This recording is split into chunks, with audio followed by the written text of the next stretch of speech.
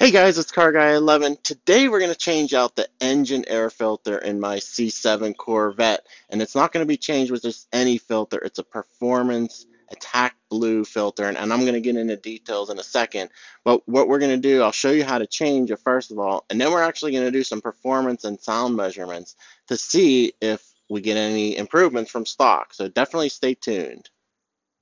Okay, so I just came back from recording the stock performance and sound measurements of that stock air filter. It has 25,000 miles on it. It's ready to be changed, but it was really cool. TKO Performance sent me this Attack Blue dry nano filter. So it's a lot more freer flowing, but still traps the same amount of particles due to that nano fiber construction. And they're the only ones on the market to have this technology. So really cool. Appreciate them sending it to me. I will put the link below for all the info. And you'll see the stock compared to the performance air filter numbers at the end of the video. So be sure to stay tuned to the end. So let's get to installing it. So the first step to getting to the air filter is removing this air deflector, and there are 4 7mm bolts that you have to remove. And this just pops right out. And there you can see the big rat in this thing. Next, we're going to remove the sensor connector. Just pull back on this red clasp and push down on the black one inside, and it pulls right out. Then we're going to loosen this hose clamp connecting the intake piping so we could slide this off. Okay, it's loose, and you can just push it right off. Next, we're going to loosen 2 T25 Torx bolts on the filter housing. And these don't come all the way out. They just loosen and stay in the housing. Now you can push down from the top and you see the filter split open. And this will need to be pushed down and slid up to remove. Just push this down and this slides up. All right. Let's give it a little wiggle there, and this piece will come out. Just be careful of the coolant lines. Okay, now we can remove the stock filter.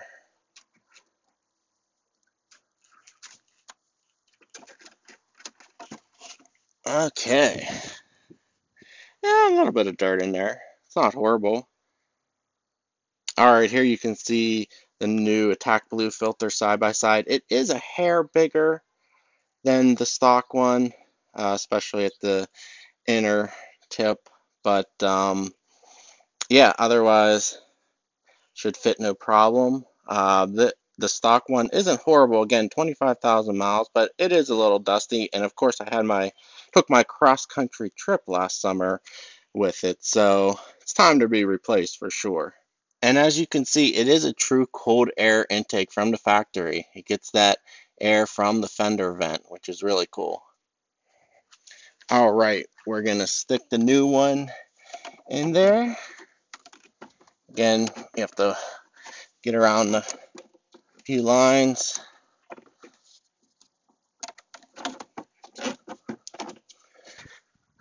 All right, now we're gonna get the cover.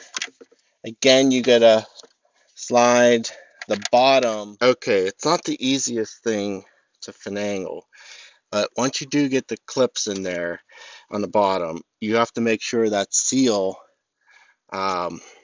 fits around the lip on the housing here. So once you do that, you can close it back up. All right, just tighten everything back up. The 2 bolts, connect the cable, tighten up the hose clamp, and reinstalling the air deflector.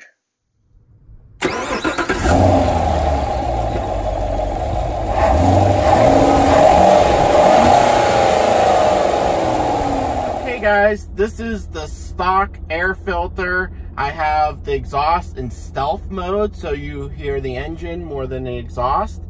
And also, we have a sound meter up here. I'll clear it before we start, but it'll get a sound reading. I'm not saying it's accurate, just a phone app, but we can do a before and after comparison to see if we get any louder. And It might not pick it up because it may be the tone change, but we'll see how it does. So again, stock, it's touring mode, the stealth exhaust setting, and we're just gonna do a nice acceleration here.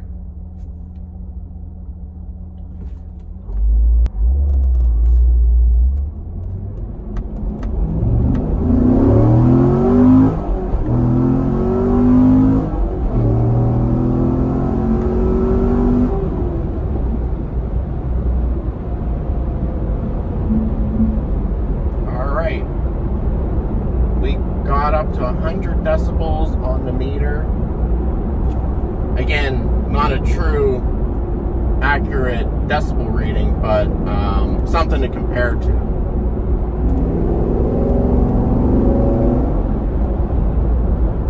So we're also going to do a performance measurement, and what I'm going to do is a 5 mile per hour to 40 mile per hour acceleration in first gear, not changing gears to try to eliminate that variable. And I'm going to use the Corvette dash. Has a 5 to 40 timer. You can set it to the start and end speed, so that's what I selected, so we can stay in first gear. And we'll see if we get any performance increase. I did run it earlier to make sure I can be consistent about it, and I did get consistent time, so we'll try it again, and we'll try it after the filter. Gonna do the 5 to 40 mile per hour acceleration run here. Not gonna really tack it up much, stay in first gear.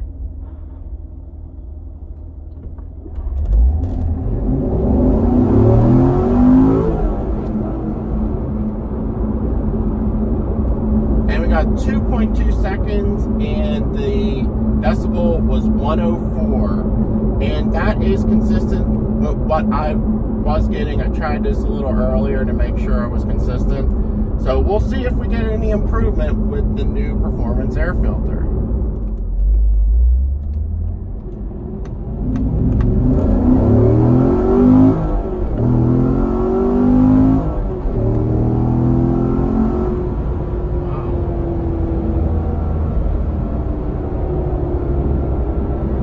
Okay, the sound is right around 100 again, but I'm not sure it totally picks it up.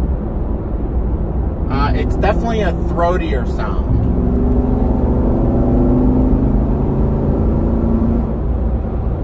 The other thing, no check engine light so far, which is a good thing. No tuning required for this filter, so not that I expected any issues, but it's good to know that.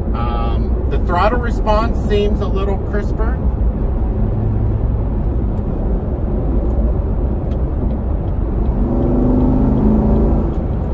Yeah, it's a little throatier when you punch it, for sure.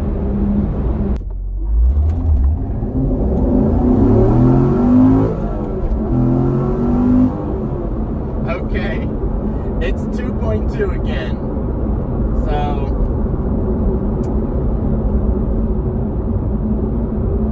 and it's 104 is the sound meter, so very similar results.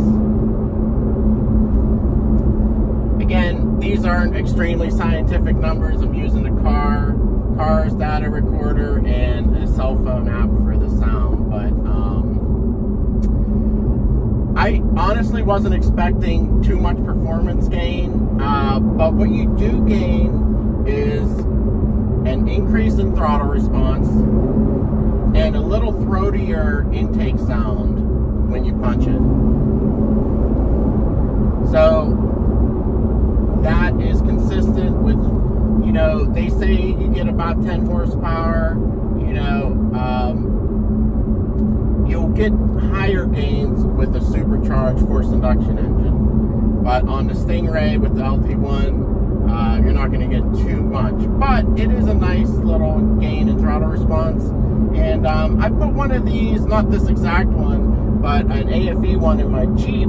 And I also noticed a throttle response in that. So Another nice thing about this filter, it's reusable and washable, and you don't have to apply the oil or anything. It's a dry filter, but you can wash it with soap and water, let it dry, and put it back in. So it'll last a very long time compared to the stock one where you pitch it. So there's that benefit too. But I am going to turn on the exhaust valves, or open them up, and we'll see if that makes any difference.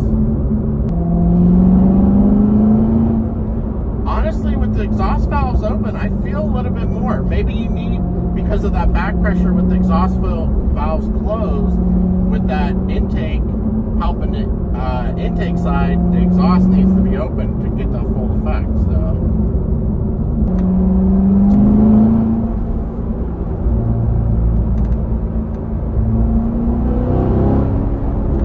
you know what? It feels punchier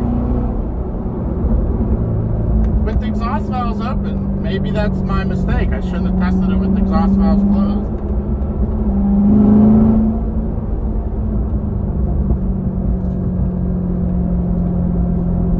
And again, the throttle response is quicker.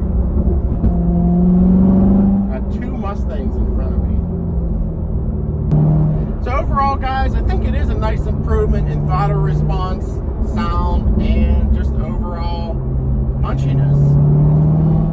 So definitely check out the link below if you want to find out more about this filter, and tell me in the comments if you are running any kind of performance filter or intake. This is just the filter element, but obviously you get more sound if you change out the whole intake. So, but anyway, guys, I hope you enjoyed the video. Definitely give it a like if you did, and I'll see you in the next one. Take care.